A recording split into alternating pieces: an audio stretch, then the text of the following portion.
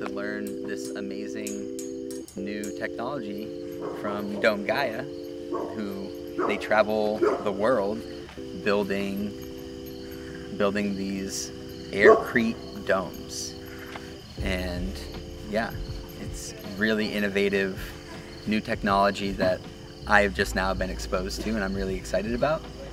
It's a type of concrete using soap bubbles to foam into the concrete, and it's, you know, it allows us to build this dome much lighter than a concrete dome would be and lasting to the elements.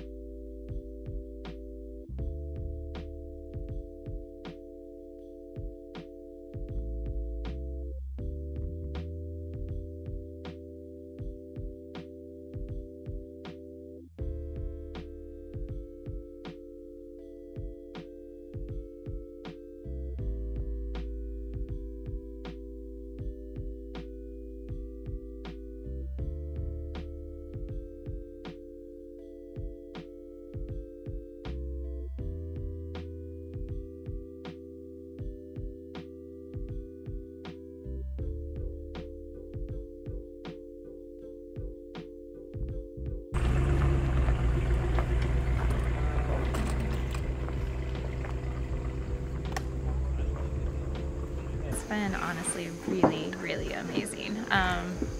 From like the morning circle the first time we all got together, you could just feel the energy and the vibe, and it hasn't let down at all. Like, it's just continued to get better and better.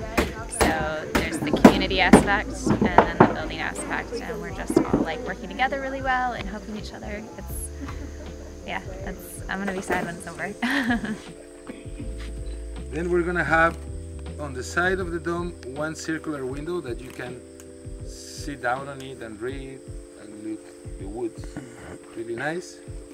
In California for a yeah, in California, it's a private project. It was on the top of a mountain, so it was like direct sunlight. Yeah, it had to be that thick. It was the heat of summer. It was July.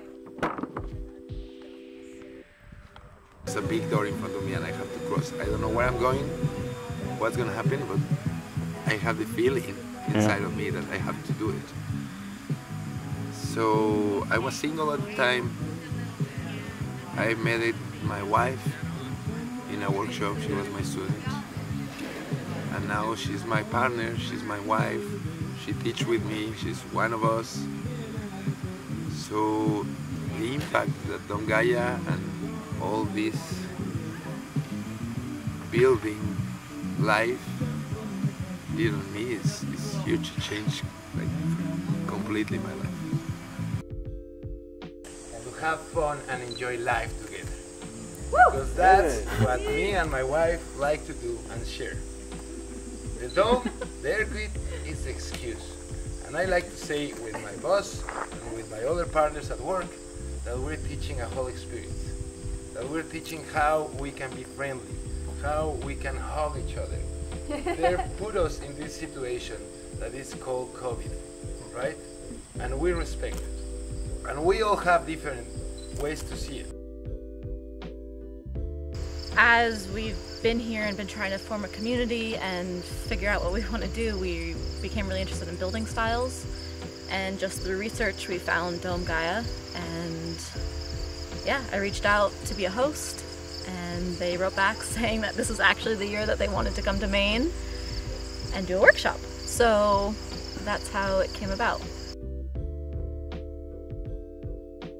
As part of Permatours, we get to connect with all these different sustainable hubs around the Northeast, and it's been really great to be here with DomeGaia and building this dome to connect with these people from all over North America. There are people from Canada, people from Costa Rica, people speaking in multiple languages, and it's just been a great synergistic building experience. I'm really thankful.